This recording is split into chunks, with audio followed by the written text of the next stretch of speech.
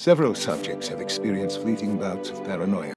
Base fears, phobias, and even dreams contribute to a temporary overload of their conscious minds. The duration of these episodes can range anywhere from a few seconds to several hours.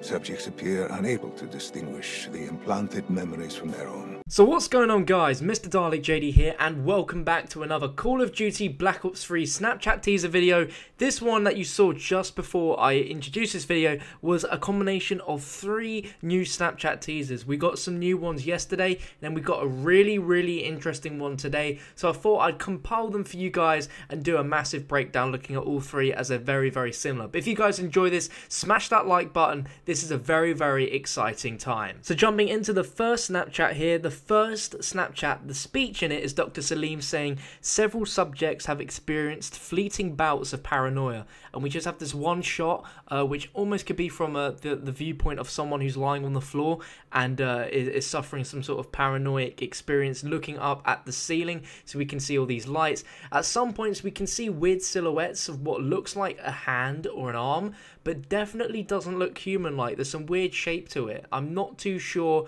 Could be anything really. If you guys have any suggestions, let me know. I wouldn't go so far as to say it's a zombie arm, but it is just some sort of weirdly deformed looking arm. And there's like one real shot which I noticed as well, which looks like fire, but I don't really think it is, and a lot of other people don't believe that that is actually a flame. Could be some sort of head, but I really don't know. This is a very vague Snapchat. The next one, it says base fears, phobias, and even dreams contribute to a temporary overload of their conscious minds. Now this Snapchat is pretty freaky because we just have one shot of a hand with a drip attached to it, and we just have this weird heartbeat which gets increasingly faster towards the end. Normally when a heartbeat gets faster and faster, you know what happens. You know someone's about to die, which is pretty sad. But the speech is very interesting because throughout this we get the viewpoint of someone who's obviously in some sort of hospital bed, but the base fears, phobias, and even dreams. And we can see slight changes in the scene where we can see shots of the crows again that we've seen before in previous Snapchats. Crows signify death, but also crows can also go hand in hand, well, ravens can go hand in hand with wolves that we did see in a previous Snapchat where they work in harmony together.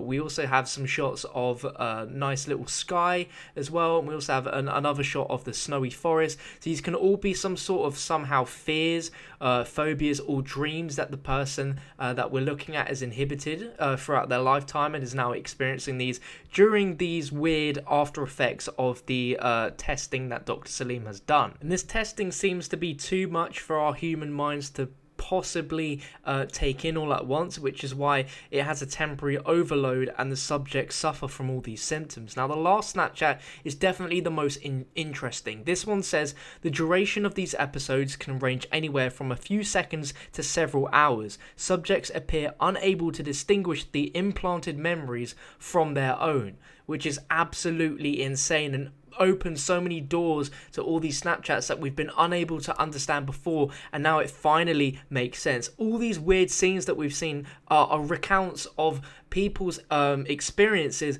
or other people's experiences that they've been implanted into themselves, which is crazy. So this idea of inserting microchips into the brain, stuff injected into them in order for them to do things, is because they're trying to implant these patients with other memories, which is crazy. Maybe almost wiping their memory so that they can be used as like cyborgs or robots. But whatever Dr. Salim is planning, this definitely doesn't sound like it's gone right, because it says subjects appear unable to distinguish the implanted memories from their own. So Dr. Salim is trying to get rid of all these humans and their memories. They want to completely wipe them in order to almost build up a whole army, which is crazy. But it sounds like things aren't going to plan because the humans can't tell if these memories that they're experiencing are theirs or if they were implanted.